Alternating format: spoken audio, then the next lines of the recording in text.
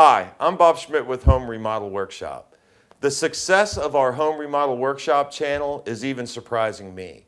As a byproduct of that success, a lot of people want us to check out their new inventions that they came up with, and they send them to me. We have a pretty high standard and high criteria of simple but effective that anything that is sent to me has to meet.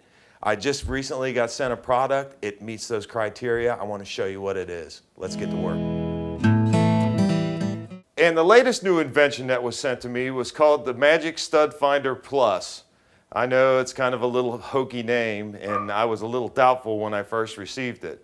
But after trying it, I'm telling you, I'm sold. With typical drywall screws and drywall nails, which are just below the surface of your drywall, the magnets that they have in here attract perfectly to them. With this little applicator that they send along with these targets, there's a little bitty piece of metal in there that just barely holds these in place so that you can turn it upside down without them falling out. You take these little felt pads and you rub this along a drywall wall, and as soon as it finds a nail or a screw, it jumps off of this thing, even makes a little clicking sound, letting you know right where that stud is. After loading your two targets in your holder, simply place the felt pad against the wall and very slowly and evenly rub it across the wall until you hear a clicking sound, just like that right there. And that clicking sound is going to be the target finding the nail or the screw that is just below the drywall surface that's anchoring this drywall into that stud. After you find two of these spots in the same vertical line, you now know that there's a stud that's running directly between those 2 points. If you need to hang something on the wall or anchor anything in here, you know that you're going to have something solid to go to. The conventional stud finder, I've shown that as you come across the front of a heat duct, it will register and show that there's something there, possibly giving you a false reading. Without using the holder here, I'm just going to do it by hand.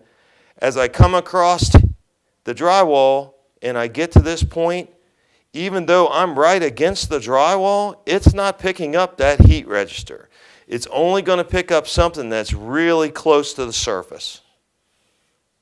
Another big homeowner concern, especially with anything that has to do with magnets, is plumbing pipes. They're afraid that these magnets are going to pick up the plumbing pipes. Well, guess what? These rare earth magnets, they're not interested in copper at all whatsoever. Even with a typical metal stud, in case you did your basement or whatever, and somebody did it in metal studs, with the finder, although I can actually hear it just barely touch as it's going over it, it doesn't have, because of the depth of the drywall, they have the magnet just the right size so that it just doesn't grab onto it. Now, even if I just took a target and set it on there, I could actually get it to hold, but with a simple touch, you can see it doesn't hold well. There's no snap to it like there is when there's a screw or a nail there. It's real easy to tell that you're picking up the stud and not the screw. Although personally I believe that there's nothing magical or mystical about this thing, it still meets our criteria here at Home Remodel Workshop as simple but effective. And not only is it good for the homeowner and DIYer, it's also great for the professional. I've taken this thing out to my projects, and I've let my coworkers play with it, and I've played with it myself many a times, and even my homeowners.